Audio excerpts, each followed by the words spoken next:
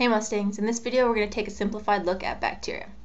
So first things first, what are bacteria? Now a lot of people think that bacteria are not living things because they're not accustomed to living things looking like bacteria or behaving like bacteria. Usually when people think about living things, they think about plants or animals, stuff like that. But bacteria are living things. They contain DNA for their genetic information that has instructions for building and maintaining them. So they are living things just like plants and animals. Now, some differences, these guys are single-celled or one-celled prokaryotes. So if you remember way back to the beginning of the year when we learned about cells, we learned that there were two main categories, prokaryotes and eukaryotes. Prokaryotes had no nucleus, no membrane-bound organelle, while eukaryotes, they do have a nucleus and do have membrane-bound organelles. So prokaryotes, not only are they single-celled, where we're accustomed to living things being multicellular, they are prokaryotes as well. They don't have a nucleus and they don't have membrane-bound organelles. They're also microscopic, so you can't see bacteria with the naked eye. You need a microscope in order to see them. If you are able to see bacteria with the naked eye, it's usually because there's so many, hundreds of thousands or millions of them growing all together, and there's so many in one place that you could see them. But if you're talking about an individual bacteria, you can't see it with the naked eye. You need a microscope in order to be able to see them. Bacteria are found everywhere. So bacteria are literally in every environment on our planet. You can find them on every surface as well. So when I say every surface, I literally mean every surface. So your body is covered with bacteria. The bed you sleep in is covered in bacteria. The plates you eat on are covered with bacteria. There is bacteria everywhere. We even have bacteria inside us, and we'll get to that later on. But bacteria is everywhere.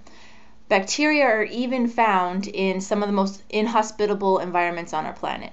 So if you take a look at the picture down here, bacteria are found around volcanic vents where the temperatures are so hot that you don't find other living things. But some bacteria, not all bacteria, but some bacteria are actually able to survive in those environments. And this picture here, we're actually taking a look at a vent in Yellowstone National Park. Alright, now what do bacteria do? Most of the time when you say bacteria, people think of gross, nasty, disgusting things that are here to make us sick. But that's actually really far from the truth. Most bacteria, in fact, we're going to learn that most bacteria don't make us sick.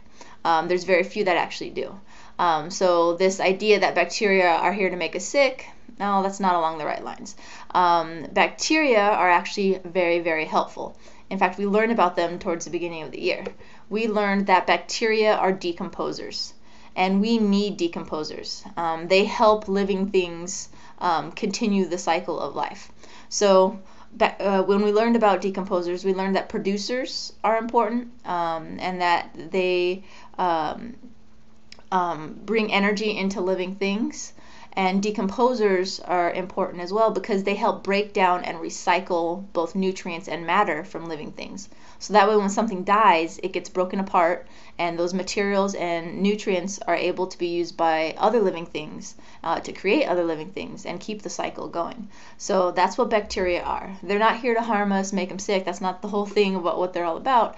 It's the fact that they're decomposers and we need them. They're very important and they do a very good thing that keeps life going on our planet. Second thing with bacteria, again, going back to the beginning of the year when we were talking about ecology, bacteria can be nitrogen-fixing bacteria, where they're the only ones that can take nitrogen gas out of the atmosphere and turn it into nitrogen that living things can actually use. So some bacteria are also that as well. Now, if you take a look at this picture down here, this is a picture of a plant's roots. Some plants have developed symbiotic relationships with nitrogen-fixing bacteria where they actually create these little nodes on their roots that provide a place for nitrogen-fixing bacteria to grow. So they're like little compartments, little communities of these nitrogen-fixing bacteria that make nitrogen for the plant. And it's all ready to go, and the plant can use that nitrogen right away.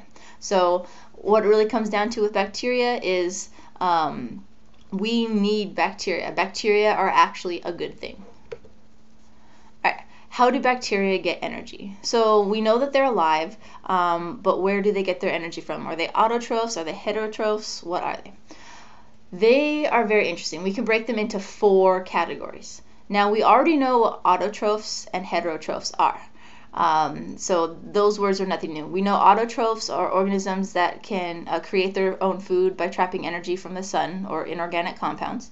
And we know heterotrophs are organisms that need to eat other living things in order to get their energy. So let's take a look and see what bacteria are. All right. So the 4 words to describe the way bacteria can get their energy. The first is photoheterotroph. Now these words are going to seem a little bit intimidating, maybe a little bit complex, but if we slow down and we break them apart, it's going to help us remember what each one means. So if we take a look here, photoheterotroph. Well, we know a heterotroph has to eat other living things in order to get its energy. Photo means light. So if a bacteria is a photoheterotroph, light has to eat other living things, that means that this bacteria can do both. It can get energy from the sun to get energy, or it can get energy from other living things. Second category is a chemoheterotroph. Okay, chemoheterotroph is the same thing as just a regular heterotroph. Okay, so a chemoheterotroph eats other living things in order to get its energy. So some bacteria do just that. Other bacteria can be photoautotrophs. Photoautotroph is an autotroph that gets its energy only from the sun. So that's a simple one too. So photolight autotroph just gets energy from the sun. And then finally, the last category, the last group that some bacteria may fall into are chemoautotrophs. And a chemoautotroph, these are autotrophs that don't get energy from the sun, but they get energy from inorganic compounds. Okay, so here, a lot of bacteria that live near ocean floor vents get their energy that way. All right, so being living things, how do bacteria reproduce? Now, we learned about this again way back in the beginning of the year. This is all references, so everything we're learning is actually coming back together now. So bacteria reproduce through binary fission. What they do is they grow bigger, they make a copy of their DNA, and then they split into 2 identical bacteria, each taking a copy of the DNA with them. Okay? Now this should sound very similar to you because it's very similar to mitosis. We learned about that. So in bacteria, we don't call this mitosis, it's called binary fission. So, and there's some slight differences as well. So the bacteria grows bigger, it makes a copy of its DNA, splits into 2 identical halves, each taking a copy of the DNA with it. Okay? And then each of those has the potential to reproduce in the same way. Now, some bacteria reproduce so quickly that they can split every 20 minutes. So if you have one bacteria, it splits into 2 every 20 minutes. And then these bacteria splits into 2 more after 20 minutes, and so on and so on. So some bacteria can reproduce very quickly. Just depends on what type of bacteria we're talking about. All right. Finally, genetic recombination. Bacteria are unique organisms. There's many unique things about them. One interesting thing is their ability to pick up DNA and use it. So a bacteria can actually find DNA, kind of think of it this way, just kind of laying around, and they could pick up that bacteria, take it inside, and incorporate it into their genome, where they can actually read the DNA instructions and do what it says.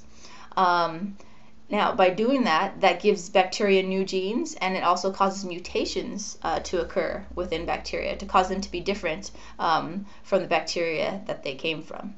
Now, there's 3 ways that bacteria can pick up or share DNA. There's transformation, conjugation, and transduction.